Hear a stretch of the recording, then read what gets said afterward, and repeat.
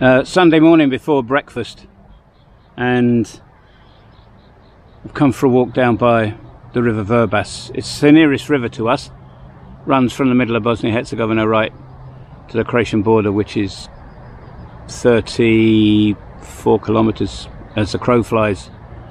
In front of me,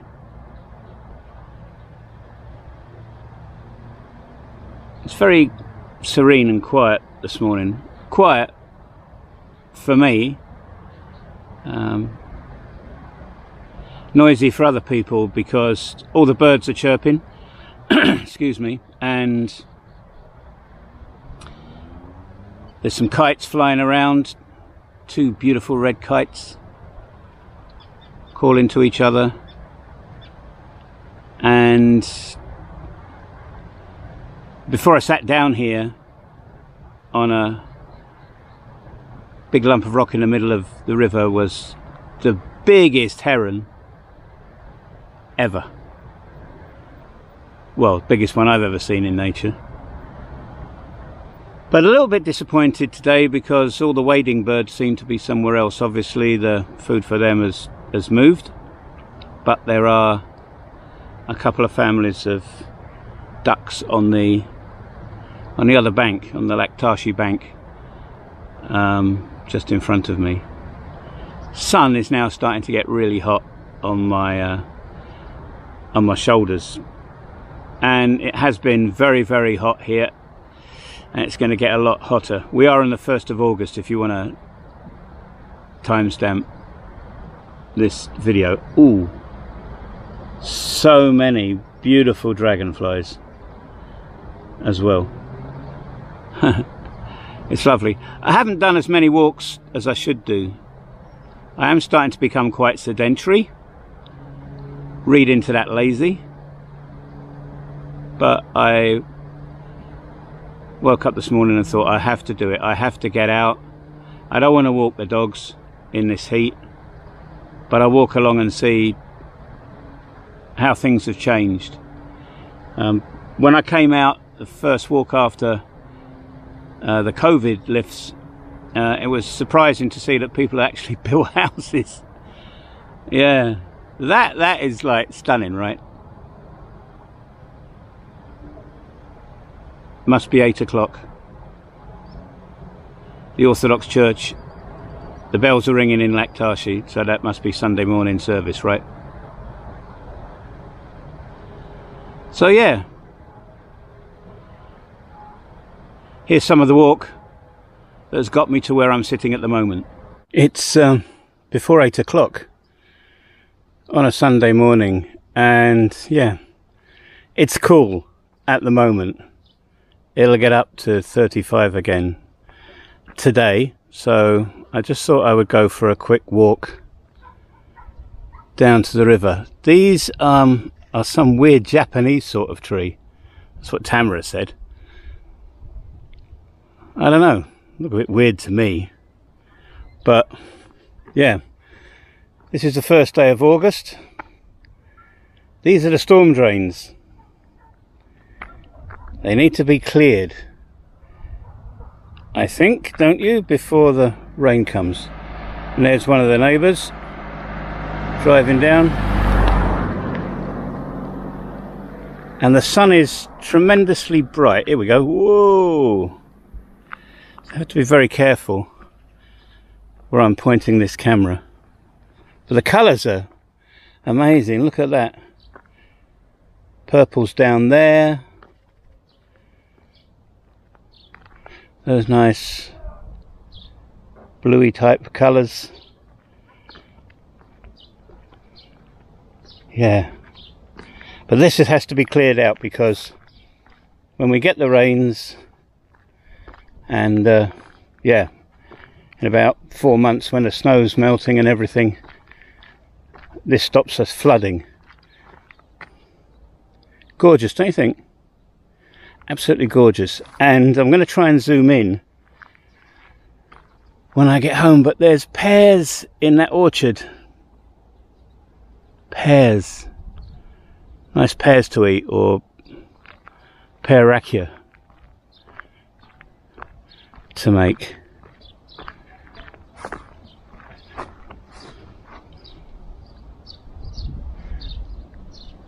It's gorgeous living out here. I know I've done walks before, but I do see things differently every time after all these years. See what I mean? This has got to be cleared out. They actually bring a digger along here and just wrench it out. So yeah, looks slightly different from the last time I came for a walk down to the river.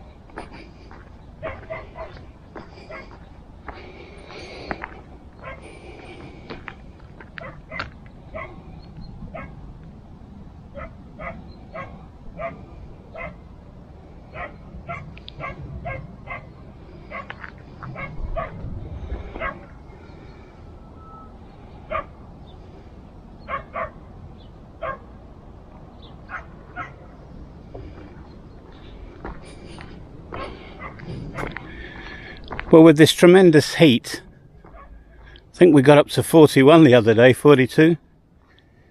As you can see, the crops are okay.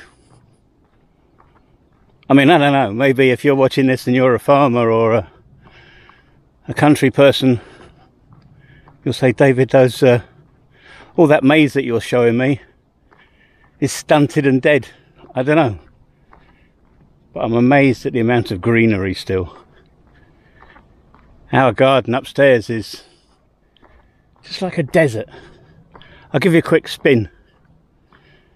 Look at it.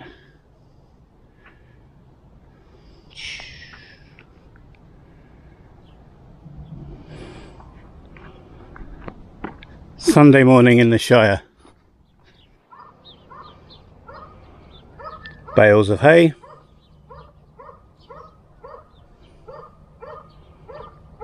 I'm always fascinated how they manage to roll them up so nice. I know it's a machine, but even so, look pretty cool.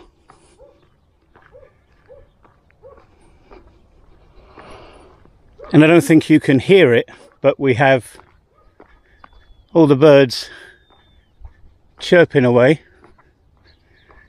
I think they're swifts swooping low, and also there are I'm not going to show you in the sky because you're not going to see anything, right? But up there somewhere are red kites. Lots of red kites in the valley. See if we have another look at one. It's like a work of art, isn't it? I just saw two of the most beautiful red kites, really low, and they landed in the trees just ahead in the tree line. When you want to film birds in flight, it very rarely gives you the opportunity, right? But they were really huge and gorgeous colours. One's just taken off and gone deeper into the trees. I love them. Could sit here all day. I really could. Why would I want to live anywhere else? I haven't been doing too many walks though. The heat in the day has been a little bit too much, and I haven't been quite my best, as you may know if you've been following me on wherever you follow me online. But I'm okay now.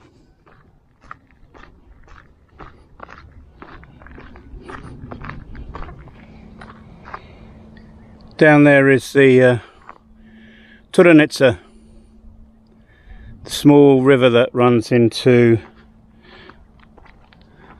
the main river Verbas, as you can see, it's totally dried up. Happens every year.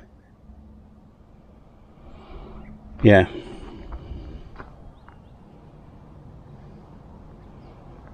I'd like to see those kites again. See what I mean? Totally dry and actually overgrown. There is a huge tree trunk. It's obviously crashed down and floated around. The limit of the field. Simple marker. There's another one there. Simple things, but effective. I think that's what you call a fallow field. Not being used this year. Letting nature give it a rest, and then next year it's game on, I think. There's a cormorant sunning itself over there. When I just arrived on that solitary rock was a huge, and I mean a huge heron. And there are normally other types of waders around here.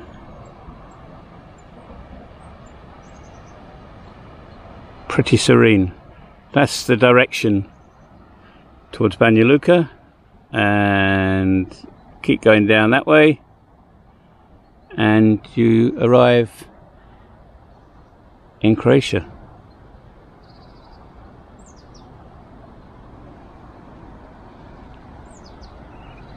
Love it. Serene.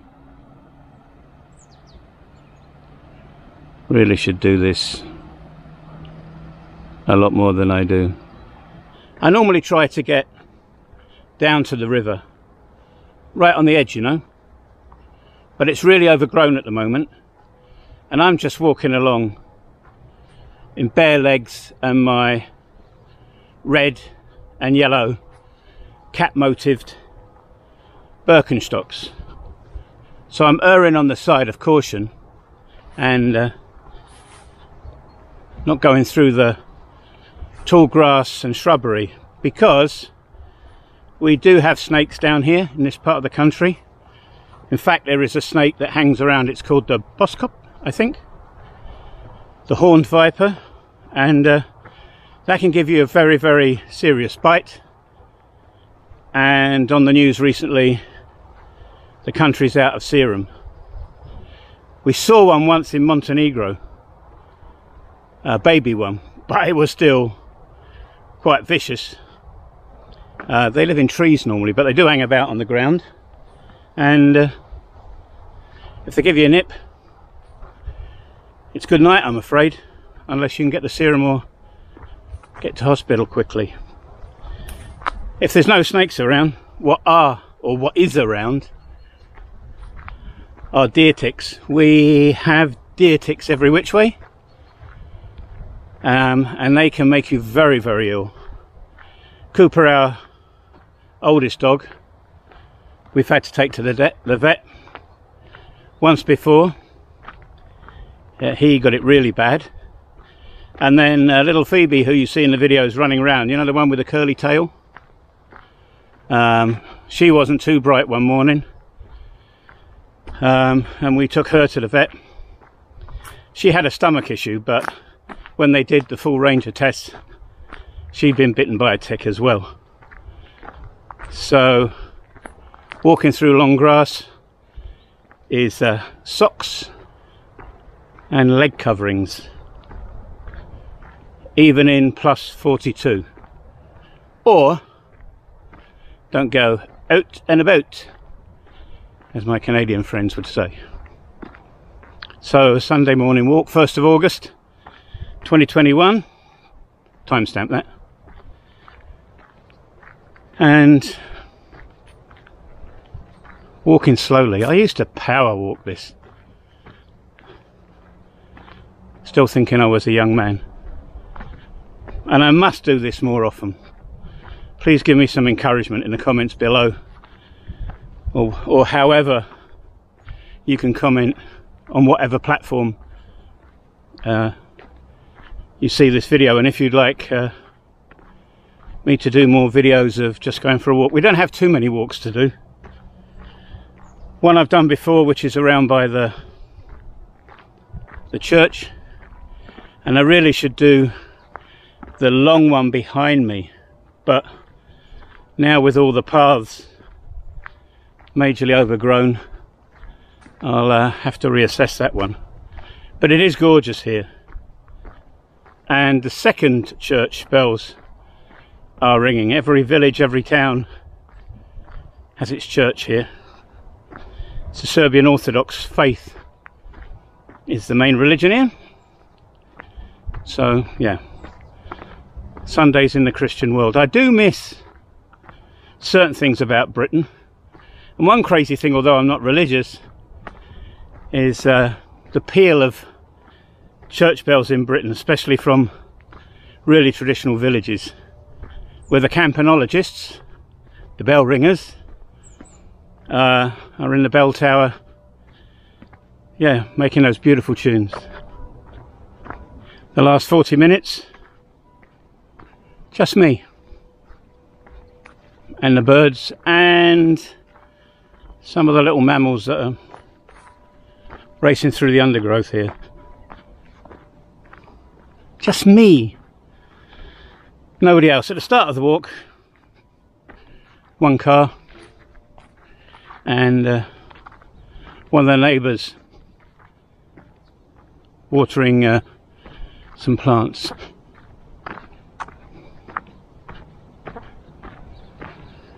It used to take some use. It took. I'm going to get this wrong. It's taken getting used to, for me, to be the only person around. I was so used to having people walking everywhere, but not here.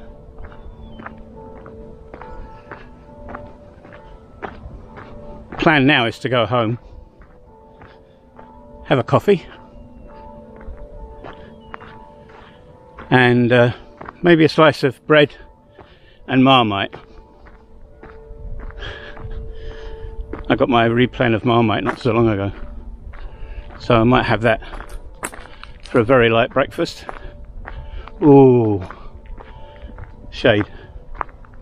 And then a shower, and we'll see what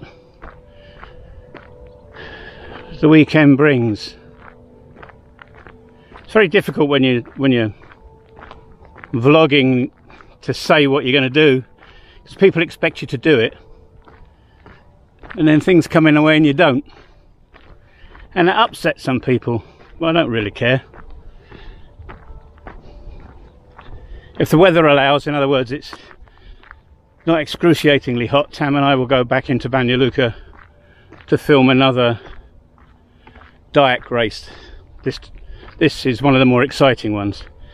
The Dijk is the long pole that boat drivers, as they're called, use to punt the traditional styled riverboats for Banja Luka. People think the Dijk actually means the boat. It doesn't. But they're going to do some crazy race today. Yeah, and I like to film that, document all the traditional things that happen in the area. So, if you've watched this far, you must like the channel, so thank you very much indeed. You can follow us. I'm going to put this everywhere. You can follow us on YouTube if you want, and Englishman in the Balkans. If you want to subscribe, you'll get and press that notification bell. Then you'll know when we've got a new video up. The blog is the blog is living in Bosnia and Herzegovina.com. That's all one word. But the best thing to do actually is to sign up for our newsletter, and I'll put where you can do that below. Every Saturday morning at 7 o'clock Central European time. So if you're in the UK, that's 6, and if you are in North America, that's 1 o'clock in the morning, so it's there for when you wake up. It's free to subscribe, and you'll get a weekly vlog that we make and all the news about what we've been getting up to. Does that make a better shot because of the sun? I think so. And I've decided at any rate that we'll keep our videos as raw as possible. Yeah, of course you've got to edit now and again, and I don't take out the ums and ers and all the mistakes, because that's not natural, and I'm trying to tell a story here. So like, if you were with me, I wouldn't be editing my speech now, would I? No way. And on occasions we put music as well. Adds a bit of flavour. So that's it from a Sunday morning at any rate, in the village of Chadachany, 20 kilometres north of Banja Luka, 6 from Lektashi, 34 from the Croatian border. And yeah, another 15 minutes of this slow stroll and some Marmite. Maybe I might make some builder's tea. Let's find out. Oh, there's a big fluffy caterpillar.